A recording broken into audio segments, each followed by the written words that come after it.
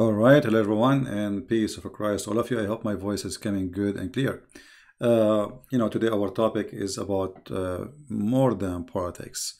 And before I start, first I'm coming early. I said to myself, well, why would make them wait? I mean, we better go early. I saw in the comment one of you, I forgot his name. I think his name Hogus. I'm not sure of the name. Yeah, Gabriel Hugs, sorry. He was saying, don't you people know that war mean people about getting killed? I don't know. Gabriel, I think this guy, he live in heaven, and he think we are in heaven and war never exists and will never exist. So let us see how Mr. Gabriel, he understand the word. So Iran is killing people. Iran supporting terrorists. Iran caused the death of hundreds, if not thousands, of our soldiers. And if we go in war, people will get killed. So Mr. Gabriel is saying to you, American, well, let American die and don't cause war. I mean, sometimes I listen to people logic and I find it very funny, and I don't know. I think this guy, maybe he is a student of Michael Moore. Michael Moore, yesterday, he said that this is the gift of the Christians for the world. What is the gift of the Christians? Killing a terrorist. And what does this have to do with the Christian? I mean, look how much they hate Christianity. What does this have to do with the Christian? Those soldiers are American. There is Christians, there is atheists, there is all kinds of people. So we have a bunch of naive people who watch too much CNN and they learn their information from the media. I am coming from the Middle East, and me, myself, I am an Arab. Those countries, all of them in the Middle East, they understand one language. It's called intimidation. I don't know how many of you notice that even when you debate with Muhammadan here in YouTube, they try to intimidate you. You know what I mean? They wish that intimidation will work with you, so you will go and sleep. Shut up. So they try to frame you. They try to humiliate you. They try everything. It's based on one strategic intimidation. And Iran was intimidating all the neighbors because they noticed that they became very peaceful. Let us make it simple. Obama, the first week after he became a president, he went to Egypt. He said, I will never go in war. Never. So it doesn't matter what you do. I will never go in war. Okay. So Iran understood the message very well. 8 years of Obama care. You see, they say Obama care about health. Obama care for Iran. He gave them the money. He opened the sanctions. And Iran became like a big octopus. They have militant groups everywhere in the world. In Kenya, in South Africa, in Nicaragua, in Venezuela. I mean, you cannot believe it, Venezuela. Do you know that the vice president of the filthy Chavez is HizbAllah member? Do you know that? So their hands expand everywhere. You know, when HizbAllah blew up a synagogue in Buenos Aires and they killed a lot of Jews, what was the world response for this? Nothing. Just a few months ago, the French intelligence, they arrested many members of HizbAllah who were planning to assassinate many of the oppositions who live in France. Go read the news. So HizbAllah, is not just a local organization. Okay, they want to maybe beat themselves. They want to pray to Ali and Allah, whatever. No. They are a global terrorist organization. And the purpose is to intimidate you. Guys, forget about this Farid. I mean, what's wrong with you, Farid? At least bring me something good.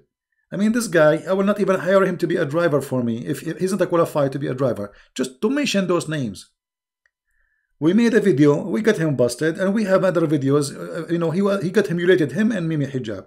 Just forget about him. Anyone will mention his name, I will ban him. You know, if they are men, so what we will do now? He respond, I respond, he respond, he respond, he respond. It's like you know, the windshield in the car. What's wrong with you? There are a bunch of kids. If he is man enough, he will call me. Leave the rest. Let him respond to himself. He don't dare to respond. This is not a response. If you want to respond, he will dare to call me, and he is not a man. He's a potato. Like Mimi Hijab, who said he will debate me, but the debate never happened, and we are waiting for it. Coward potato. You see, he was intimidated. This is the reason he did not debate me. Because those people, they understand one language, intimidation. They cannot intimidate Christian Prince. So whatever they do in their strategic plan, it doesn't matter what it is, war or not war. It's about intimidation. Even the husband, you know, you can ask, who is a Middle Eastern here? Anyone who's a Middle Eastern here? You can ask Middle Eastern. Do you know what the Middle Eastern men they do when they get married? You might not believe it. Now maybe now they don't practice that, but in the wedding night, the guy, he bring a cat and he cut her head. He cut the head of the cat to intimidate the women, to show her that he is a bloody, filthy man. If this is what they do with their bride in the wedding night, so what do you expect they will do in normal, I mean in war? So we have a bunch of idiots who try to understand what's happening, not based in what's happening, but based in what they hear from CNN. Do you understand me? So if a Trump attack, he's a bad guy. If he did not attack, he's a bad guy. I will give you an example. When Trump, he went to South Korea and he shake hand with a dictator, what they start saying? He's shaking hand with a dictator. But 2 weeks before, he was threatening North Korea. They said he want to start a new nuclear war. He want to start a nuclear war, this crazy man. He will destroy the world. So if he shake hands with a dictator, he is a bad man. If he want to go to war, he's a bad man. It doesn't matter what he do. Do you understand? It doesn't matter what he do. They hate him. All right? So actually Trump, I was upset from him. They hit the American airplane a few months ago. What Trump? He did nothing.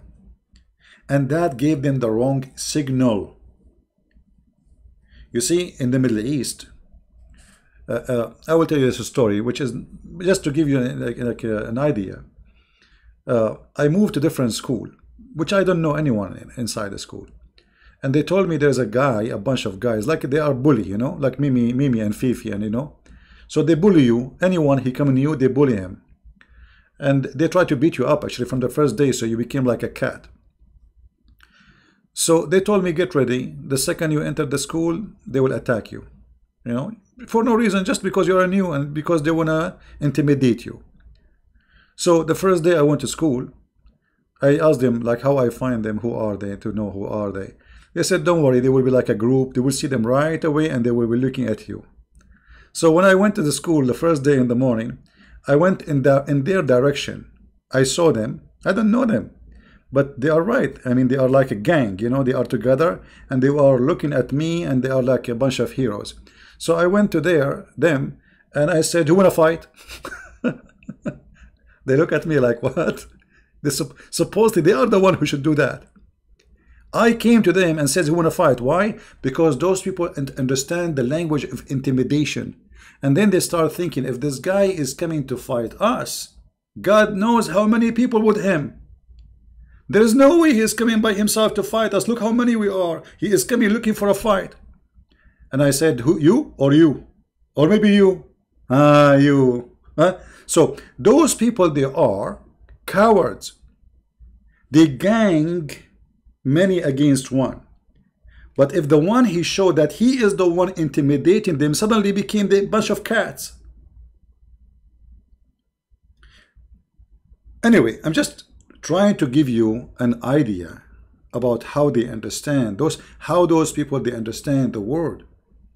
So if America is soft, that means America is weak.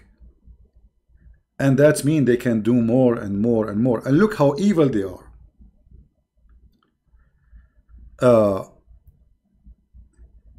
When ISIS was almost arriving to Baghdad, they kissed the shoes of a Trump to send his army.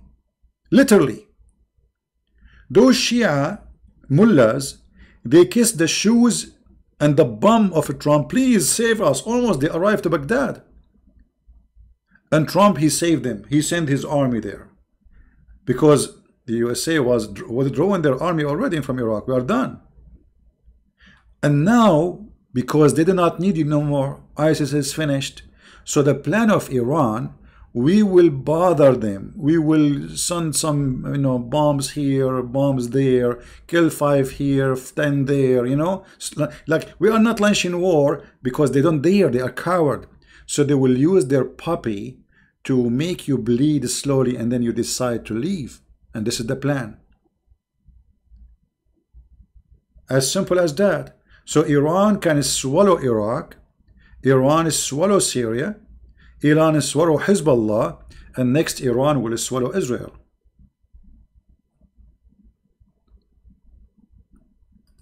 So this is not a war of a choice.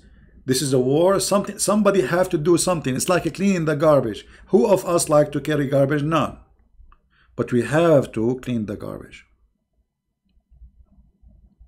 An Iran regime is nothing but a garbage. We don't want war against the Iranian. Actually, you know what? If a war started, the regime will collapse immediately, because a lot of Iranian they are against. Did you see this funeral for this guy? Hundreds of thousands in the street. Those people, they force them to go, because if you don't go, all the employees in the government, they say to them, today you are off, you will go to the funeral. And if you don't go, you will lose your job. The same exactly as North Korea. Who dare not to wave his hand to the president of Jin Kong, King Hong, King Ha, Ho Ha? This fluffy balloon who think he is really a president. Just less than 30-40 days ago, remember, the Iranian, they were burning the flag of the revolution guards, and they were holding the flags of USA, and they were taking the signs of death to America, because they have a sign like this everywhere in the street. You can watch them in YouTube. You can watch them in Twitter. So already, if we go in war, we are not fighting alone. The Iranian, they will join us. And the government of this mullah's regime will collapse.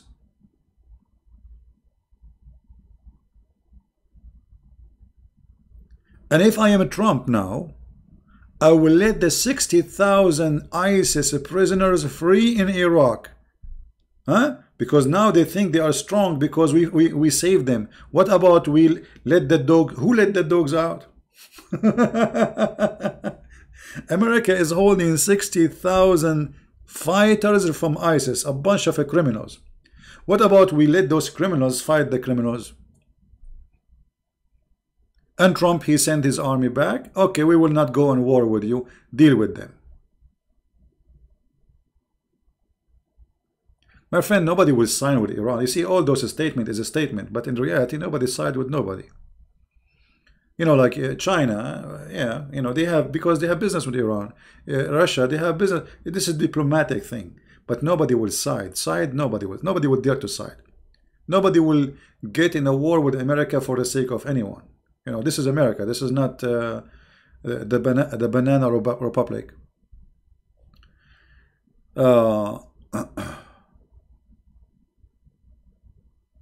In heaven, in his kingdom, why punish Saddam? Philip, I think you have a mental issue, because you are speaking about a topic, not our topic, and you are not welcome here. So secondly, the Bible speak about it, it's not you, and you are an idiot.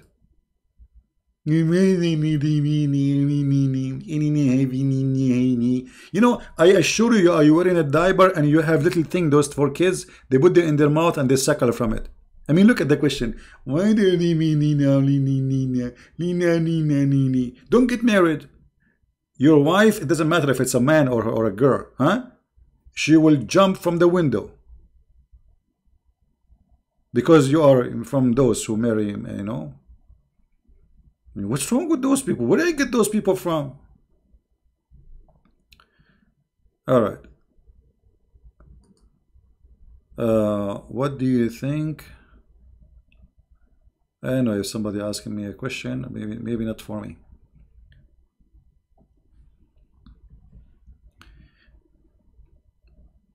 I mean, look what we are talking about, and he's talking about LGBT community. What does have to do with this? You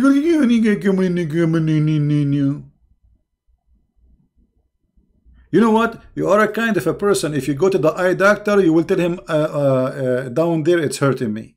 He will say to you, I'm an eye doctor. I have nothing to do with that. What's wrong with those people? They try to change the topic. They are hurted. Why Trump sell arms? Exactly, why not? Okay, hold on. Why we will not sell arms to Saudi Arabia? Arms is made to be sold. There's two kinds of arms. There's arms is made for us in America, which nobody shall have, unless it became antique.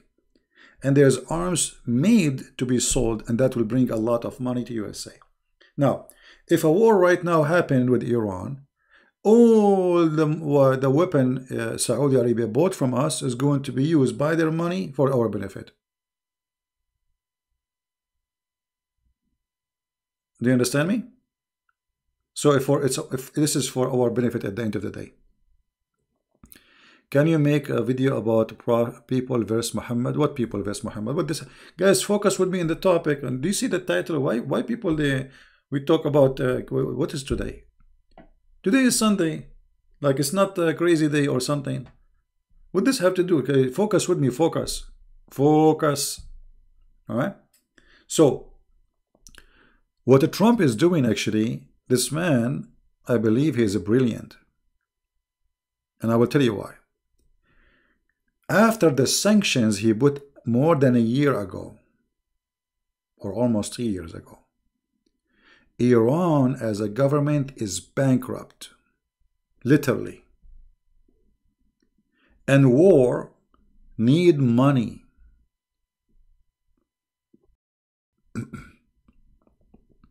Guys, don't change the topic.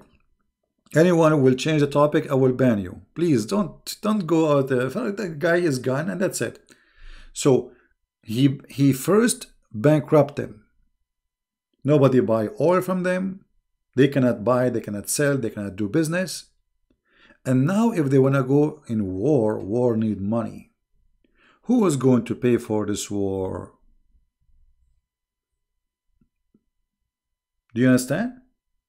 So this man, Trump, is like a kid who went behind your car and he put a needle in your gas tank. And you know he put a needle there. He told you, hey, put a needle, la la la la la la la. And because you are a fool, you did not sit.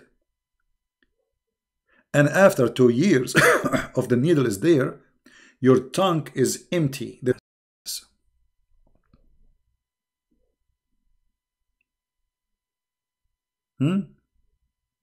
If people ask, please answer respect. I don't respect, my friend. I don't know. I'm Middle Eastern. You don't like it? Go. Take a hike. Here we go. I will remove your text from the Ivan. Ivan, Christian Plinth, if somebody asks question, answer. I don't respect. I don't do that. I don't. Why you are here? Hello?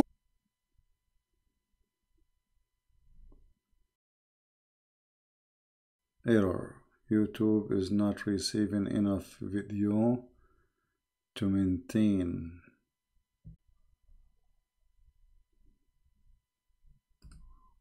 All right, is it working now? I hope now it's working.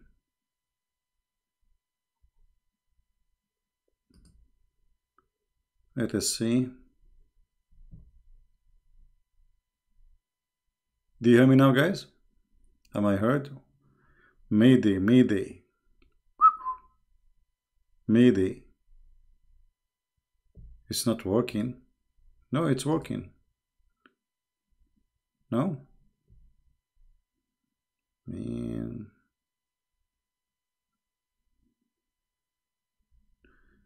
Okay, now I think it's working. Isn't it now?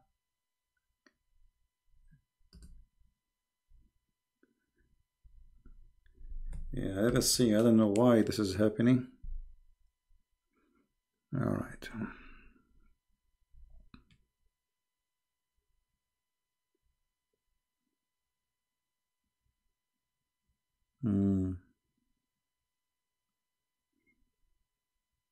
No sound, no sound. It says here no data too. Let me see what happened.